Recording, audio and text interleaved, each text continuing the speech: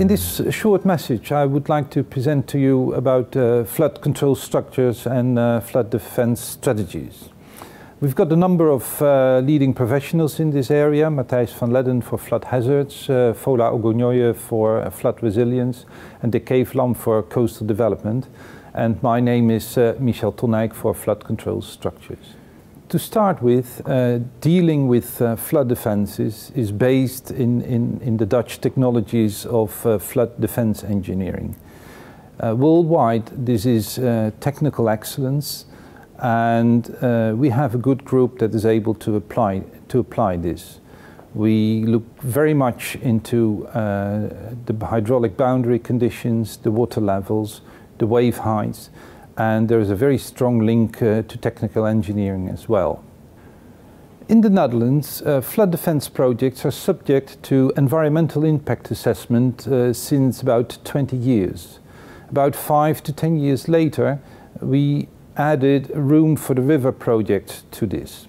This allowed us to build up great experience in fitting a flood defense into its environment. Based on our technical experience as well, we find ourselves very comfortable in applying this just in the Netherlands, but also in other countries, where the circumstances are often different, but the basic principles can be applied very well.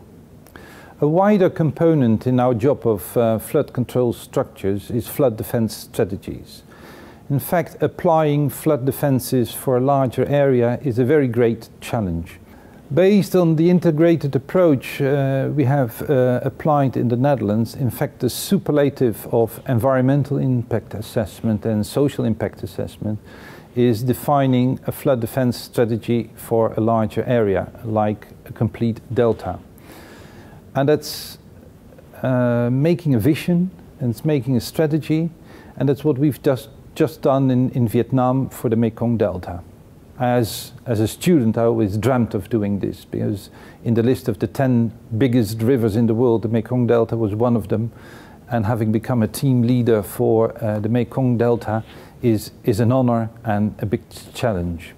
Many disciplines are involved, and Royal HaskoningDHV has led a consortium with other partners to take up the challenge for the Mekong Delta. We need to know about rice cultivation, we need to know about shrimp farming, tilapia, farmers associations, and of course flood defense structures. But most important, it's not flood defense, it's using floods, it's using the salinization of the country, and that creates the challenge of an economic development for the Delta.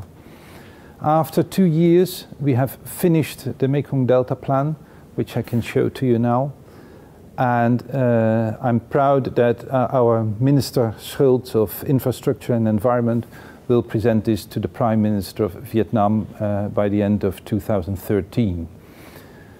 From that on, we will start new projects in the future. I invite you to take advantage of our experiences in Dutch flood defense that we spread over the world, and our experiences in flood defense strategies that we build in Vietnam, in Myanmar, in China, wherever we go. Thank you.